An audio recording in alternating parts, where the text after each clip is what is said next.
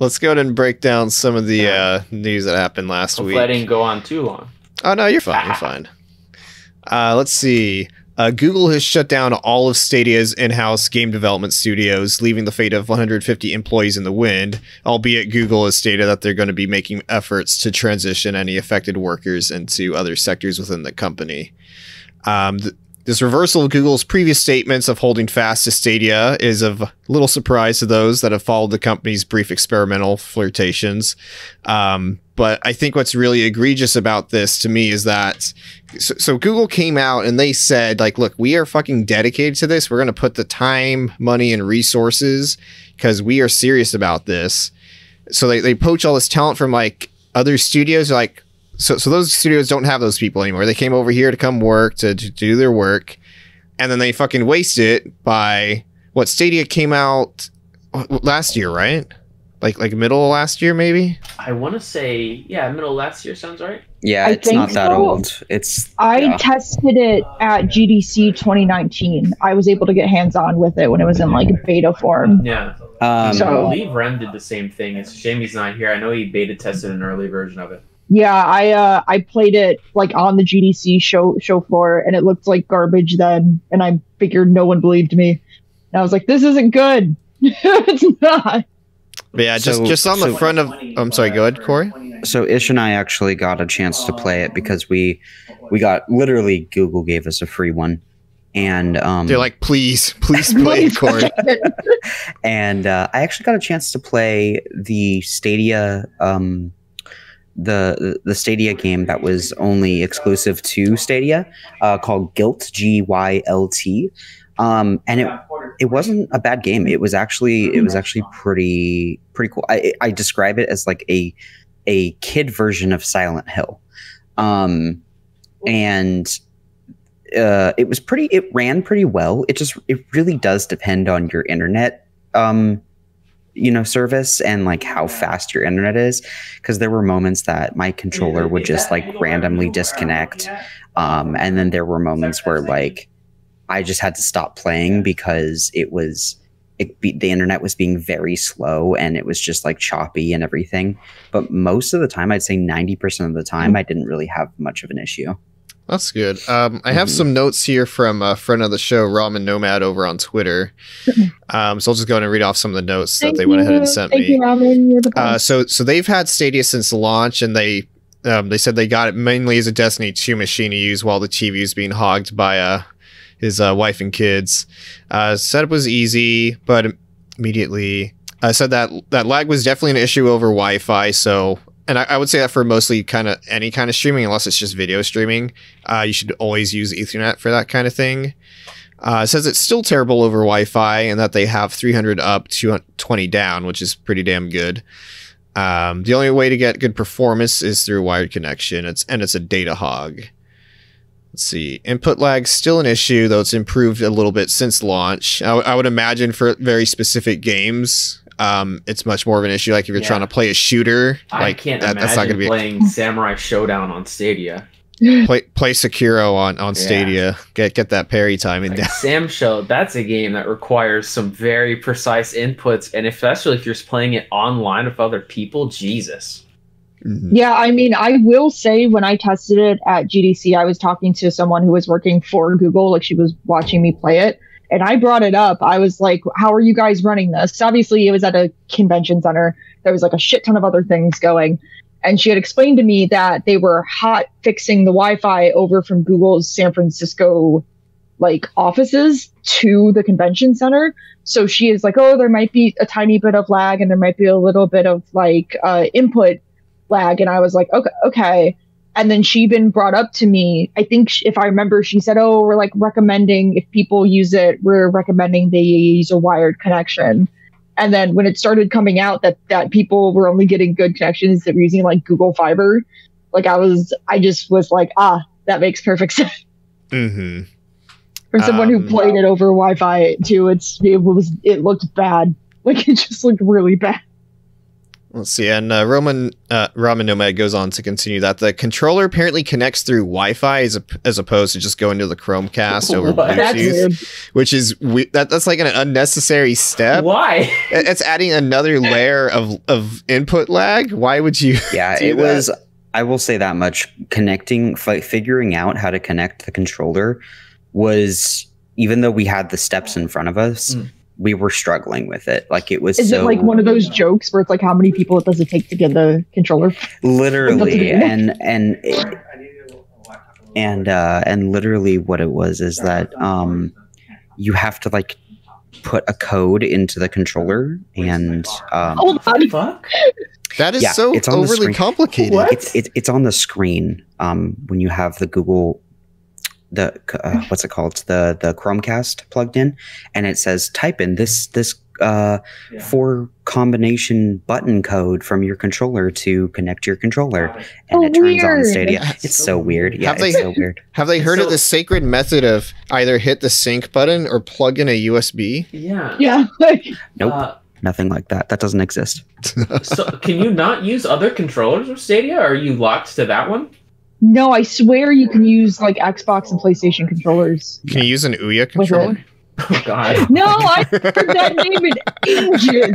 Jesus, that was actually, speaking of Ouya controller. That's my second guess. Is the controller good to hold? I heard it wasn't that great to hold. I've heard it's adequate, but you'd probably know more, Corey.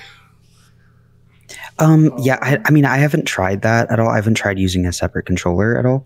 And sorry if I'm being a little quiet. It's just currently doing important document things. So to be fair, it's just quite an important document. ASMR cast. This is the ASMR cast. Where we have Corey as our should we all do this?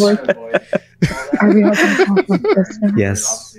Are we going to continue talking about Stadia in this very soft and calming voice? Should I get like some like props that I can rub? I have some coins. Yes. Ooh, that sounds nice. Here, let me click on my controller. Hold on. Let me see if you can hear this. Hold on. I don't know why I'm waving it around my microphone like it's binaural. I'm petting my hedgehog. Anyway, go ahead, Corey. So I haven't actually tried hooking up another controller to the Stadia, so I wouldn't really know that. But I know there is a way to do it. But I wasn't even going to try because it was hard enough to hook up the actual Stadia controller to the Google, let alone a separate controller. So. Let's see. Ramen Nomad's talking about some of the pricing stuff. Says on the games front, if you stayed subscribed, they actually give you a lot of free games. 66 to date, with at least 2 a month since launch. They also have a lot of deals, but nothing that stands out. The deals are usually decent, but nothing approaching Steam sale levels of discounts. So that's good to hear, especially since the pricing at launch was pretty fucked up. So you would have to like pay for the game, and then I believe there's like an additional service in order to get like 4K 60. Otherwise, you'd get like 1080 or sub. But they say overall, when it works, it's fine. You can't distinguish between console and Stadia. When it doesn't work or lags out, you get the feeling that you've wasted your money and time, especially if you already have a console or PC. And I think like my common go back for Stadia, or I guess like streaming services, video game streaming services in general, is that they're great options for people that don't have access to those consoles. But if it's going to be more of a pain in the ass or just as expensive as those means, then why even bother?